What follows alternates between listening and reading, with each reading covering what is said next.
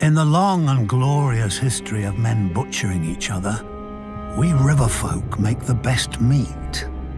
How else can you explain why anyone would stay in a land of constant carnage for thousands of years? If it wasn't the first men killing the children of the forest here, it was the Andals killing the first men and then each other.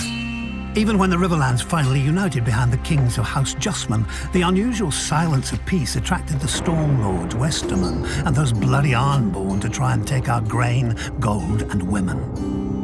The problem is, and has always been, that the Riverlands have no natural defences.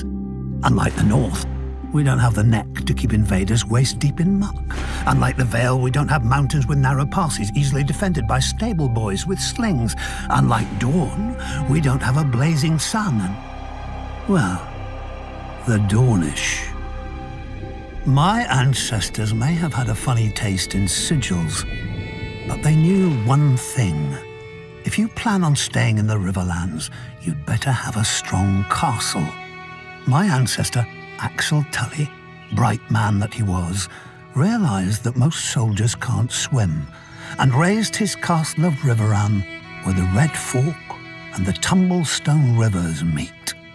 He built right up to the water on each side, daring attackers to force a crossing. If they wore armour, they'd drown. If they didn't, our archers would feather them from the battlements as they paddled. An army could still assault Riverrun from the west, however, so my ancestors dug a wide moat along our western wall, connecting the rivers on either side of the castle.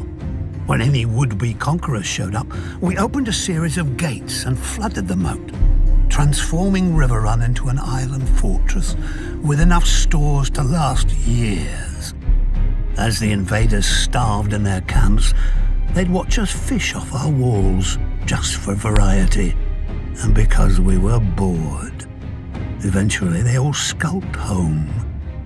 In the 1,000 years that Riverrun has stood, not once has it been taken by force. It's a proper castle. You want it? You have to marry into it. Even the damned Freys knew that much. Up-jumped toll collectors living on a bridge instead of beneath it like the rest of their kind. But finally, a Lord of the Crossing passed off one of his brood to his liege lord, House Tully, my nephew Edmure. People say Lord Walder arranged the Red Wedding to punish Robb Stark. I say he did it just as much to steal Riverrun. They've always envied our castle. Maybe they think two rivers can wash off the filth that coats them. They'll never know.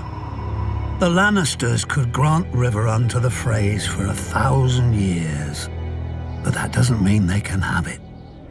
Do you think it was hard to convince Tully's soldiers to turn against the Freys? Do you think we won't enjoy watching them simper as winter bears down on their pitiful camp?